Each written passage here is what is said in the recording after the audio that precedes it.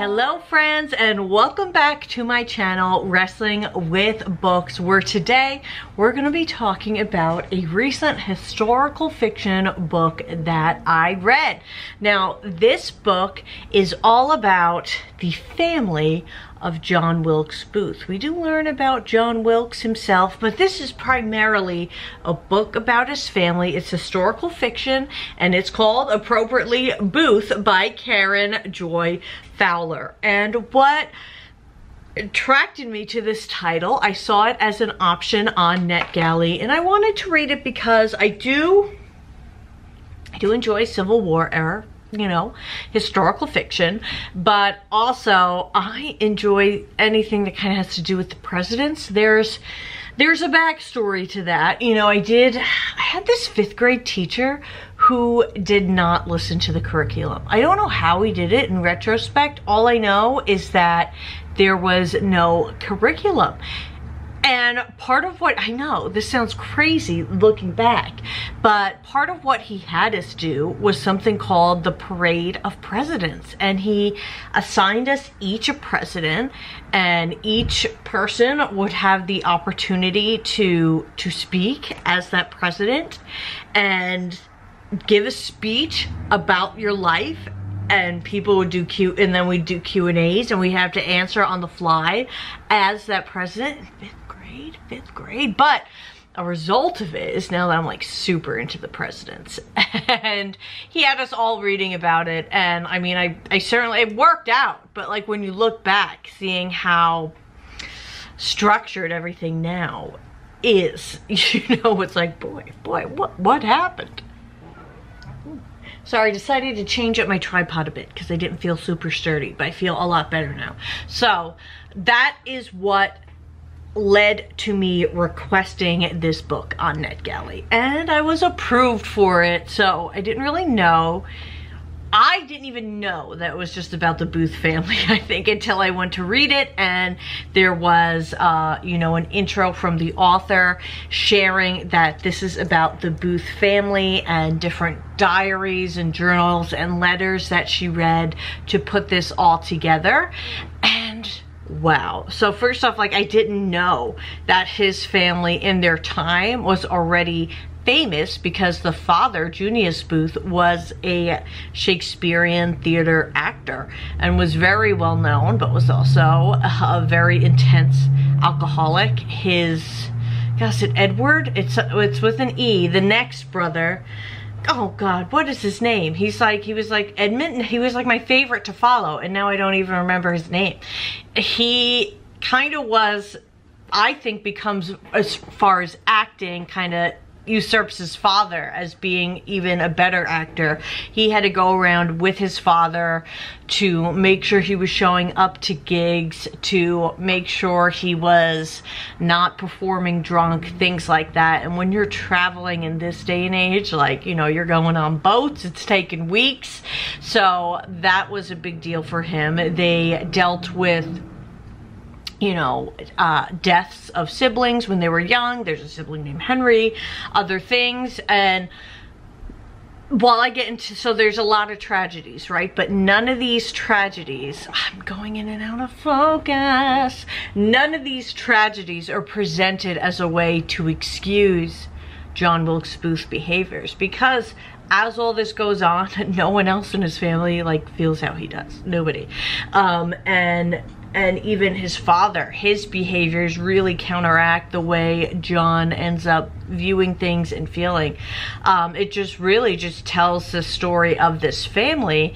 And as things kind of continue to go on, Edwin. It's Edwin. Edwin.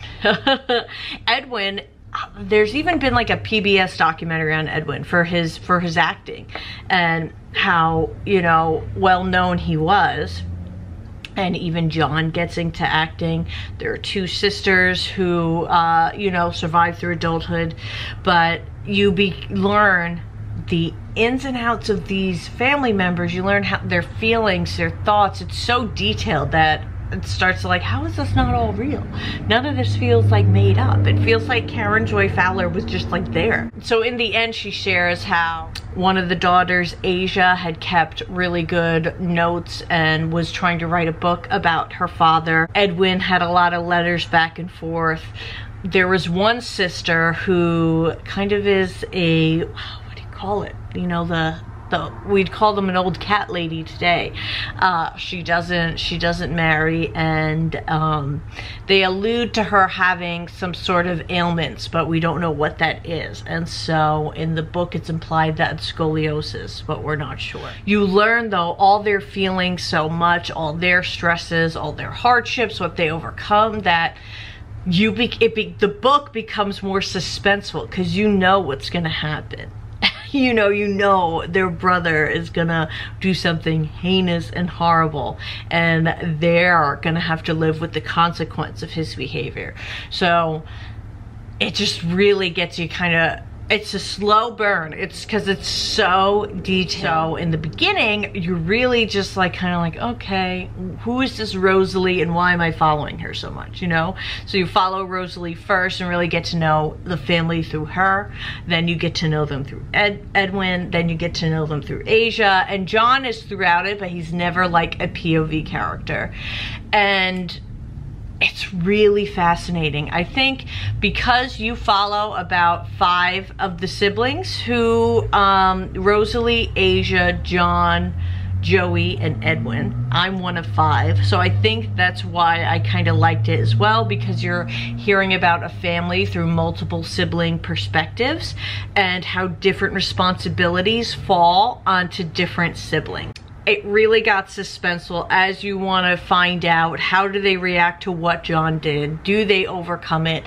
How does their society and community react to them? Because they, you know, people didn't have access to John to let their anger out. So it kind of comes out on them. And it just feels so true. Like, it's historical fiction, but it just, you could tell the research that comes from it. So this was a NetGalley read that ended up being really intense and really good. I would recommend this for anybody who is if you like historical fiction and if you like Civil War era fiction. Every new chapter, which the chapters are long. This is, you know, a 480-page book. The chapters are long, but every new chapter starts with where Lincoln is and his journey. And you know these worlds are going to dissect, but you don't exactly know how, and just things about why did he go to the theater that night? You know, if only he hadn't, and things like that. Like I said, if you like historical fiction and if you like Civil War era fiction, then I would consider giving this read a chance. But no, it's going to be a long one. This is not going to be a quick read. Now, I do want to say, because I haven't been posting a ton on this channel. You know I have my other channel, Wrestling with Disney, and I've been even slacking there a little bit lately. But I'm going to be doing Bookmas in July. I am going to post a video every day in July. It's not going to be Christmas themed. It's just going to be me posting a video every day in July. I was going back and forth of what to call it, because, you know, there's Vlogmas, and then booktubers do Bookmas, but, you know, I didn't want to take anybody's title. Haley in Bookland says that she invented Bookmas, but I just thought Vlogmas is such a generic term. Isn't it just putting book in instead of vlog? So is it really an invention? I don't know. But so then I didn't want to use a term that was, you know, loosely trademarked or anything. So I was like stressing out over this. I was thinking, yeah, just call it Bookmas in July and it's going to be okay.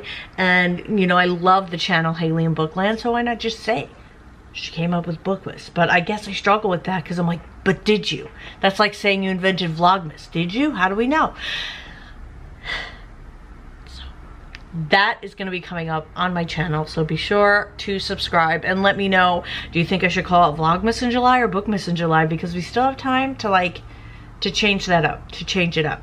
I'd like to know what you are reading, and hopefully I'll have some more videos with some more books rather than just these standalone reviews.